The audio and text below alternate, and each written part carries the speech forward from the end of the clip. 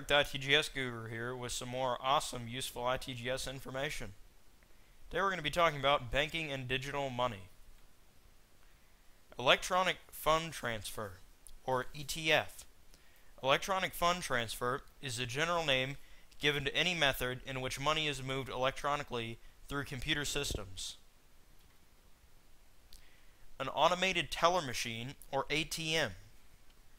On most modern ATMs, the customer is identified by inserting a plastic ATM card with a magnetic strip or a plastic smart card with a chip that contains a unique card number and some security information such as an expiration date or CWC. Authentication is provided by the customer entering a personal identification number, or PIN. ATM foreign exchanges. Using an ATM, customers can access their bank accounts in order to make cash withdrawals, debit card cash advances, and check their account balances, as well as purchase prepaid mobile phone credit. And the currency being withdrawn from the ATM is different from that which the bank account is denominated. For example, withdrawing Japanese yen from a bank account containing US dollars, the money will be converted at an official wholesale exchange rate. Thus, ATMs often provide one of the best possible official exchange rates for foreign travelers, and are also widely used for this purpose. How an ATM works. Now, this is a little bit complicated, but we'll try and simplify it here. You have the card reader, and the card reader captures the account information stored on the magnetic strip on the back of an ATM or debit card, or credit card. The host processor uses this information to route the transaction to the cardholder's bank. The keypad. The keypad allows the cardholder to tell the bank what kind of transaction is required. Cash withdrawal, balance inquiry, etc. And for what amount. Also, the bank requires the cardholder's personal identification number, or the PIN, for verification. And you enter this on the keypad. Federal law requires that the PIN block be sent to the host processor in encrypted form to prevent hacking and security measures. The speaker. The speaker provides the cardholder with auditory feedback when a key is pressed. The display screen. The display screen prompts the cardholder through each step of the transaction process. Leased line machines commonly use a microchrome or color CRT cathode ray tube display. Dial-up machines commonly use a monochrome or color LCD. Receipt printer. The receipt printer provides the cardholder with a paper receipt of the transaction. The cash dispenser. The heart of the ATM is the safe and cash dispensing mechanism. The entire bottom portion of small ATMs is the safe that contains the cash. Now a little bit more about the cash.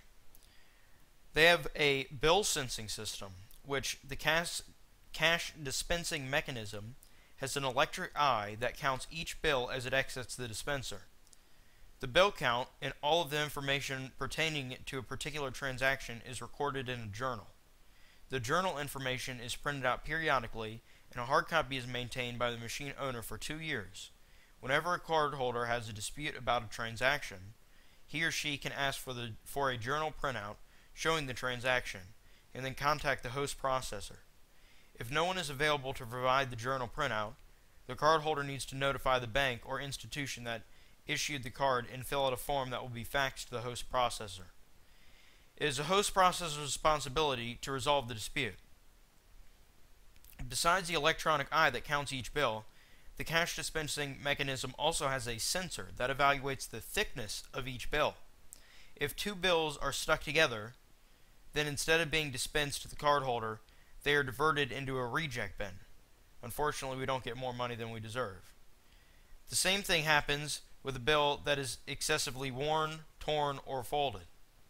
The number of rejected bills is also recorded so the machine owner can be aware of the quality of bills that are being loaded into the machine.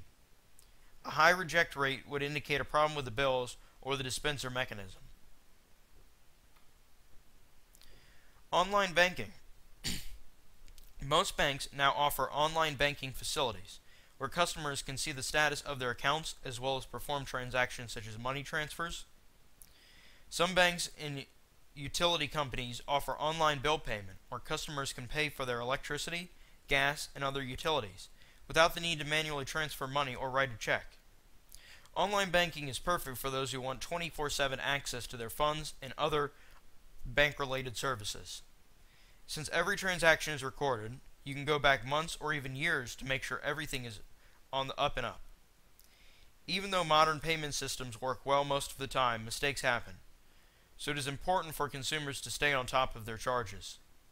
You don't want to accidentally pay $75 for dinner you authorized $50 for on your debit card. Electronic fraud. Credit card fraud, either by using stolen card details online or stolen cards in physical shops, have always been a problem. Credit card details can be stolen by unscrupulous employees when paying for items, or even through devices criminals have attached to legitimate ATMs to read the details of inserted cards. And you can reference a previous PowerPoint for that on skimmers that are placed on ATMs. Some more on electronic fraud. The use of electronic fraud is defined as the use of internet services or software with internet access to defraud victims or to otherwise take advantage of them. For example, by stealing personal information, which can lead to identity theft. A very common form of internet fraud is the distribution of rogue security software. Internet services can be used to present fraudulent solicitations to prospective victims, to conduct fraudulent transactions, or to transmit the processes of fraud to financial institutions or to others connected with the scheme. Internet fraud can occur in chat rooms, email, message boards, or on websites.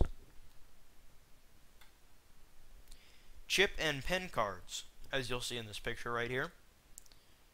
Chip and PIN cards try to reduce offline fraud by requiring the card PIN to be entered at the point-of-sale terminal.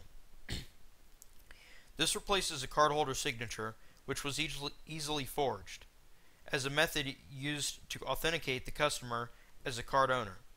Chip and PIN technologies also reduce incidents of card cloning, as it is much more difficult for criminals to clone a microchip than a magnetic strip found on previous cards.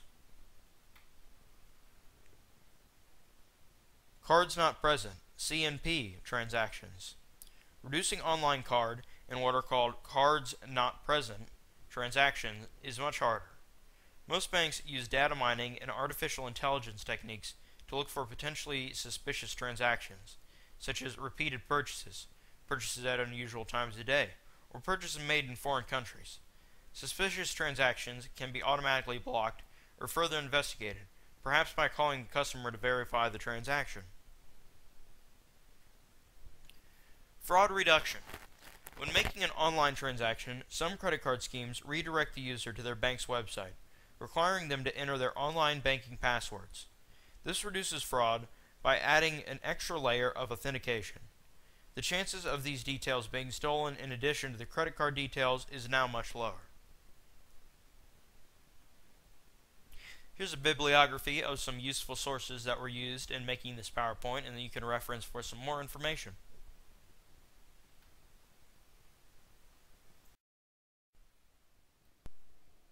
And here at ITGS Guru, we close with, stay nerdy, my friends.